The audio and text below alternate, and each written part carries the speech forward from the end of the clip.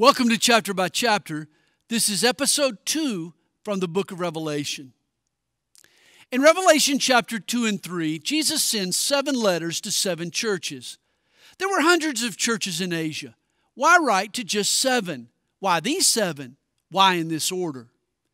Jesus chose these churches as a representative sample of the church throughout the ages.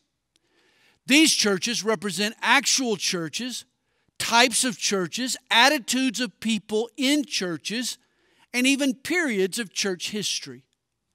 Ephesus describes the apostolic church, Smyrna the martyr church of the 2nd and 3rd centuries, Pergamos the church as it merged with Rome, and Thyatira the church of the Middle Ages. The church in Ephesus labored for the Lord and could sniff out false doctrine, but the Lord found one fatal fault. She had left her first love, going through the motions without devotion. Her piety had lost its passion. The cure is threefold. Remember her conversion, repent of her diversion, and repeat the repercussions of God's grace. The church in Smyrna endured persecution.